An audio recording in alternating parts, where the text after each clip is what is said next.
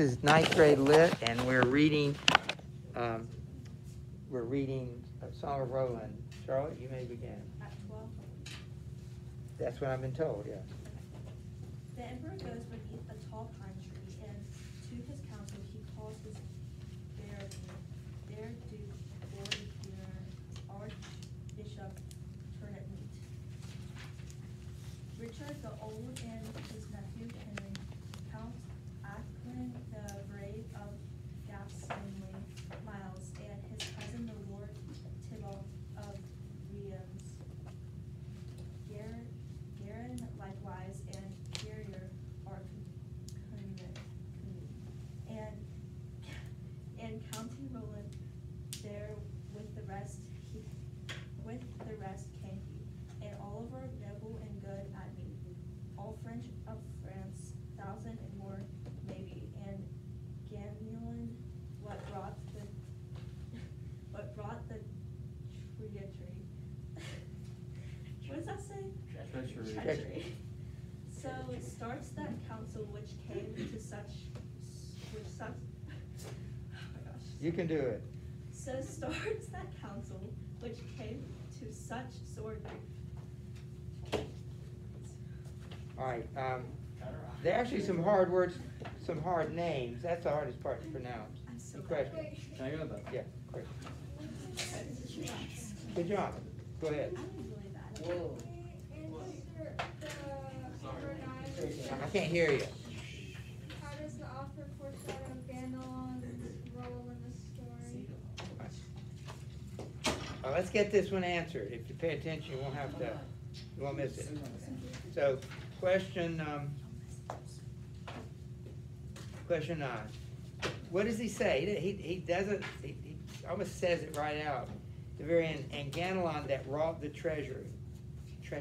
See, I did the same thing. So he brought treachery. Yeah, he's a traitor, and he tells it. We hadn't even met him yet, but the narrator's already telling us that this guy's a traitor. There's not going to be any surprises there. So what is Charlemagne slept on it. He prayed about it, doing all the right things, and he gets advice. So he's coming to his council, and he's going to ask for advice. So we'll go to Grayson. Read 13. Yes. Barons, my lords, began the Emperor Carlin, from King Marzil, coming boys seeking farther. He makes me offers to treasure overpassing, of lions, bears, and hounds that reach master. 700 camels and falcons moved the party, 400 mules with a rag gold all charged, and 50 wagons well laden and a cart train. Now to France he urges my departure, and to my palace at Aix he'll flow after. There changed his faith for one of more advantage. Became a Christian, and of me hold his marches, but his true purpose for that I cannot answer. The French, I'll say, we best be very guarded. All right, so basically he tells them the issue, and he's going to ask for advice. Not surprisingly, when you get to know the guy, the first guy to offer his advice is Roland. All right, so Amanda, read it. He doesn't think about it. What did Charlemagne do about this? Did he immediately make a decision? No, he's wise. He slept on it. He prayed about it. He's asking advice. Roland now hears about it for the first time, and he immediately makes up his mind. He doesn't have to think about it. Yeah. At the end, like the last little sentence, isn't it saying that they all said they should just be really cautious about it? Yes. Yes. Very good. The Emperor Charles had finished all his speech. The It's county. And why do they call him County Roland? Because he's a count. So instead of Count Roland, they call him County Roland. The County Roland, who fiercely disagrees, swift to oppose, springs up on his feet. Now, underline those 2 lines. He fiercely disagrees. He's swift to oppose, and he jumps up on his feet. There's nothing halfway about it, or sorta. He's not kinda, a little bit. He's all in or all out. That's Roland. He tells the king, nevermore must my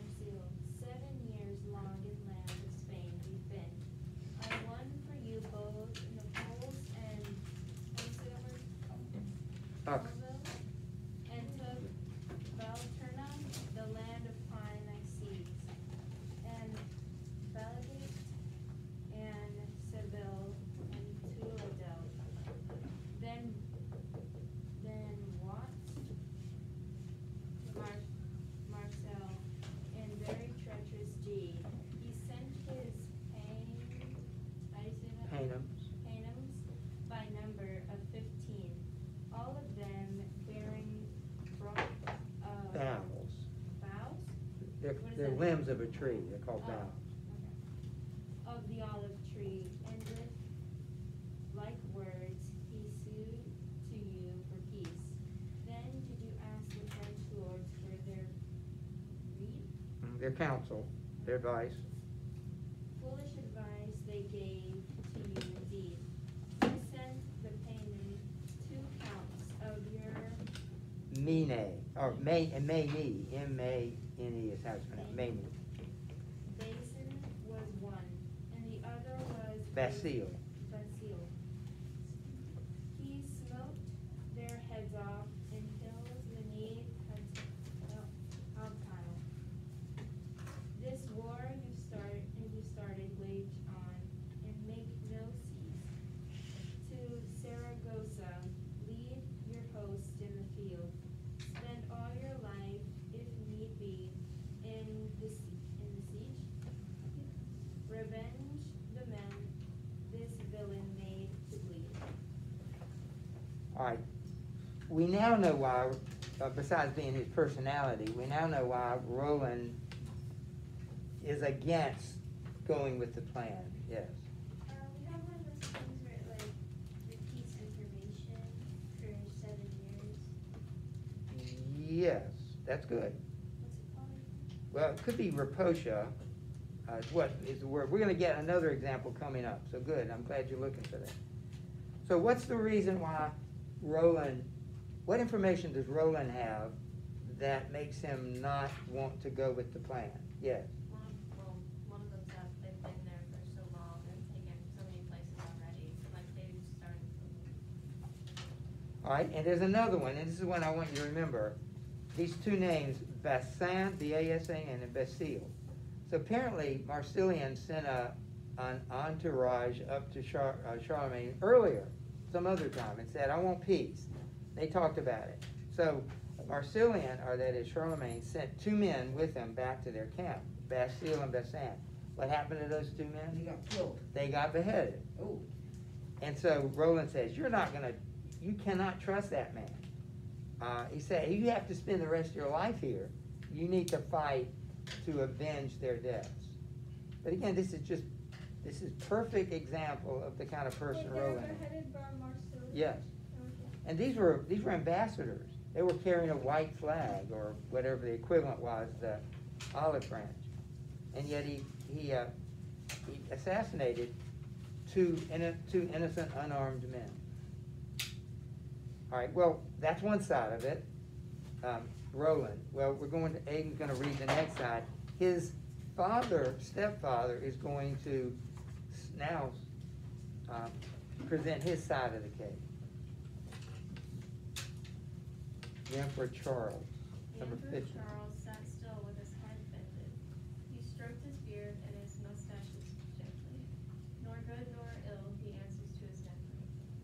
The French are silent, Glenn's alone expected. But he leaps up, strides into Carlin's presence, and full of pride begins thus to address him. He tells the king, trust not a brawling fellow, me nor another, seek only your own welfare. If King Marcel informs you by this message, he'll set his hands in yours, and fealty pledge you, and hold all Spain from you, at your good pleasure. And to that faith we follow, give acceptance. The man who tells you this plea should be rejected cares nothing, sire, to what death he condemns us. Counsel of pride must not be swollen-headed. Let's hear wise men turn deaf ears to reverence. All right, so someone who disagrees with Roland is his stepfather, Ganelon. And what is Ganelon's advice? To not trust Roland. Right. Roland's wrong. He calls him names. He calls him a brawling fellow. You can't believe him. He'll say anything. So he disagrees with his stepson, and I don't know why. There's something between these two people prior to the story, because his first reaction is, you can't trust Roland. Don't listen to him. Is he his stepfather or his uncle? He's his stepfather, but he's married to Roland's sister. That doesn't really make him technically a stepfather, but that's what they call him in the book. He didn't marry Roland's mother. He married Roland's sister, Who did? Ganelon. All right, so now we've got Roland on one side, his stepfather Ganelon on the other side. No one else has spoken, but somebody now speaks. He's going to kind of break the tie. So we'll go to Caroline. Naiman stood forth before them all. No better vassal was ever seen in hall. He tells the king, "Well, have you heard, my lord? The arguments Count Roland sets forth. There's weight in them, and you should give them thought. The king Marcel is vanquished in the war. We've taken from him his castles and his forts. With catapults you've broken down his walls, we've burned his cities, and an army without thought. Now that you come on the emerging foul sin has ordered the facts of the deal. To seal with crime, charity, its good faith and support. We should make haste to cut this great war short. But then shall say, the Duke speaks out. So which side does Naaman take? He takes The side of the side of He says that. Ganelon. Yes. Liza, man, what were we going to say? Oh, well, listen. So he takes Ganelon's side. And notice what the French, the rest of them say. Yes, the Duke speaks as he ought. So they kind of go with Naaman. Naaman is an important counselor to Charlemagne. And he kind of sways the group in Ganelon's favor. Yes. Like, can we do a question 11? Yeah, let me make sure you get that before you go. Now the decision has been made that they the decision is made that they take the peace offer and all that goes with it. All right. So what's the question? It is Ganelon is described as being full of pride and honor Charlemagne to seek only your own welfare. What might these elements suggest about his character? Oh, wait, isn't he the traitor, Ganelon? Yeah. Ah, now I can see that one. All I know is that when he says he's full of pride, he is a very proud man. He's a knight. He's very proud. In fact, in just a few minutes, he's going to be insulted, and he already is insulted, but he's going to be more insulted by by Roland. All right, so now they have to decide who's going to go with him. Who's going to go back to Marsilian and say, we accept the offer. So they got to find somebody to go. Yeah. Why does he take Ganelon's side? Well, notice what he says. He says there's weight in them, is what Ganelon said. You should give them thought. And he mentions, okay, Marsilian's already defeated. You've knocked down his towers, you defeated his army. It would be the cruel thing to do to keep fighting him. You need to have mercy on him. That's basically what he's saying. We need to have mercy because we've already defeated him. He's just got this one town over here. What's the big deal? Let's go. That's sort of his argument. Did we answer question 10? What does it say? We see Roland's first speech on page 59. Based on this, as well as his behavior in section 14, how would you describe Roland? Okay, what did we say about Roland? He's All in or all out? Yeah, he's 100% in or out. He doesn't sit on the fence. Remember, he jumps up. He fiercely disagrees. So he's passionate about everything he does. I say now they have to find somebody to go. And Spencer's going to read in a minute. Yes, Ben. And with whom does Naaman side, and what convinces him to do so? Say that again. With whom, number 12, with whom does Naaman side, Roland or Ganelon? Caroline, since we just answered that question, would you tell Ben, Caroline, would you tell Ben the answer to whatever that He question was? sides with Ganelon, and he does this because he sees his words and what he's saying, and he agrees with what he's saying. And remember, his argument is that we've already defeated this guy. It would be cruel to keep fighting him. Let's go home. That's his argument, and he agrees with Naaman. He agrees with Ganelon. So is Roland kind of the bad guy in this situation? He's the one who wants to kill the people and What? everyone else. Isn't Roland kind of more the bad guy in this situation? Because he wants to keep killing, but everyone else is kind of. Yeah, but remember, he doesn't trust this Marsilian. He has good reason not to trust him. He just killed people. And so, you know, we need to avenge. We haven't avenged the death of those two until we defeat and kill Marsilian. Okay, Spencer 17. Barons, my lord, whom shall we send anon? Saragossa to King Marsilian. I, by your leave, said Naaman, will be gone, therefore on me bestow the love and wand. You are my wisest, the king make answer prompt. Now by the beard my cheek and chin upon, you shall not go so far as this 12-month long. Hence sit ye down, for we summon you not. Who's the first person to volunteer to take the message back to Naaman? And what does Charlemagne say? You can't.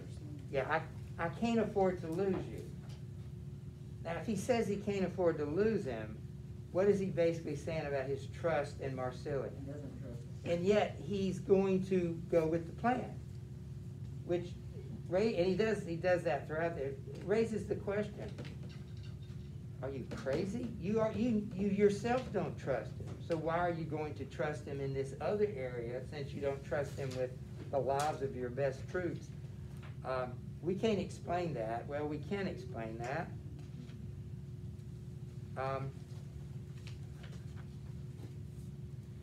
I'm trying to find the line that tells us why we can explain that. Turn back to page 54. Keep your place right there and turn back to 54. I hope you underline the number 7. It says, the last line says, they'll trap him somewhere, for it is fated so. Yeah. So why is he doing something that seems to be self-contradictory and self-destructive? That's fated stuff. Because he has to. It's like God's intention is for this to happen, even though in his best thoughts are that we shouldn't do it.